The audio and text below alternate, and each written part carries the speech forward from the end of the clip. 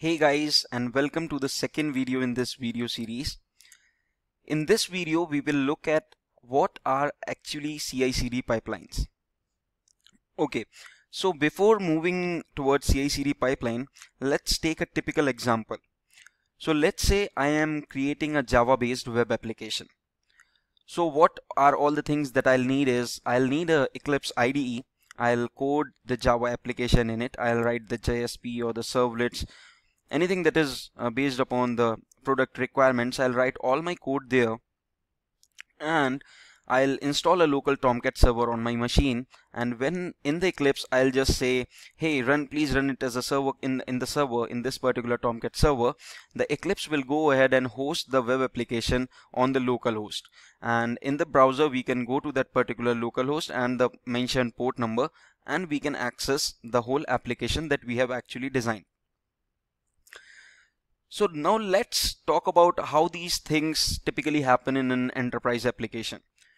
Now the first thing is, in the way where we were creating the file, the project on Eclipse as a single user, this doesn't happen in enterprises, right?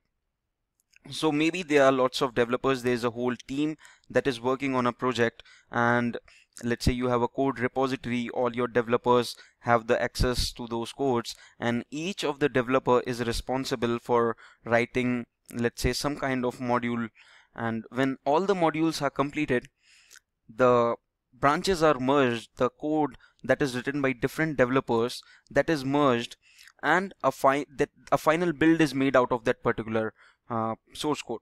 Now when I say the build is made, I actually mean that the code is being compiled. So let's say when I was coding on my single machine, there was some kind of dependency that I used. I imported some kind of library for my usage. And for an example, let's say I downloaded the HTTP client library to make HTTP requests. So I usually downloaded the jar file, installed it in my Eclipse, configured the path and did everything, and then I was ready to use that particular library. But now when our code is committed for the master branch, our source code repository is not knowing that which particular jar file have you installed in your local Eclipse project. So what is actually done is you write all your dependencies somewhere, that hey, my project uses these particular libraries, and then you use a dependency manager. For example, if you are on Node.js, you are using npm. For Java, you are using Maven. If you are using something on Python, you can use pip. And with all these things, you try to import all the dependencies that are required to successfully compile or build your project. Okay. So when we talk about this was the thing that was related to when a single person is coding and when the things are going on in a whole team. So when every developer is working on the code. So now if we get a little bit into nitty-gritty details, so let's say this is the infrastructure part. We'll talk about this left part afterwards. Let's take this right part first. So what actually happens is, let's say all your developers committed the code, the final code is merged, and your master branch is committed. Now you have already written some kind of code that whenever there is a commit on the master branch, it automatically takes out and makes a build out of it. That means an executable file out of that particular source code. Now who does all these tasks? I will get to it later, but very simply put, once the master branch code is committed, our build is made, the final executable has been made, and once the executable has been made, it needs to be deployed upon the server. So this is the kind of automation that a CI/CD provides you. The first two provides the CI part, that is called as the continuous integration. That means whenever your code is being committed, you can set up some of the hooks and you can perform post-build automation tasks or pre-build automation tasks and make a final executable and use that particular executable to deploy it on the server. If you do it the whole process in an automated fashion, then these first two part makes the CI pipeline and these two makes it the CD. The first two means the continuous integration, and the next two means the continuous deployment or the continuous delivery. Now the only simple difference between continuous delivery and a continuous deployment is, if you're taking your final executable file and you are taking a manual intervention whether to approve that build or not. Now this comes under the continuous delivery part.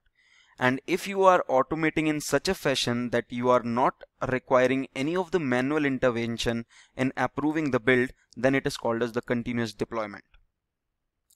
So CI/CD pipeline makes sure that the developer and the product team is concentrated upon writing the quality code, and the operation teams has already built this kind of pipeline that whenever they want to make a build out of it, they can easily make a build and deploy it on the server using the CI/CD pipeline. Now this was in the case of product, right? Now similarly, we can have the infrastructure part as well. Now let's say I create the operating system on which my product teams deploy their product on. So to make sure that the operating system that I am providing or the base image that I am providing is vulnerability free.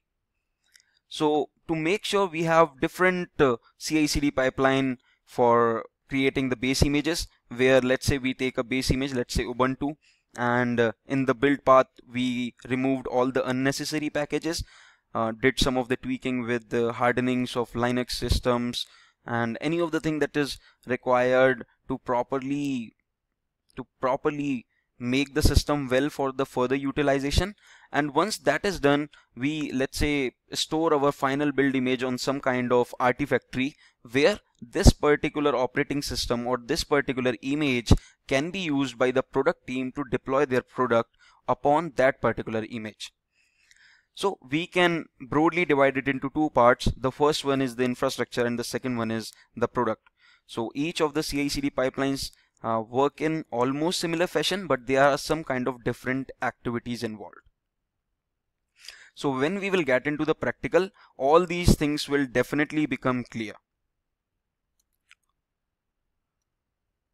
Okay, so we'll have this much only for this video, and in the next video we'll take these particular theoretical things that we learn and we'll get to know into deeper aspects of how these things are being achieved and how actually DevOps works.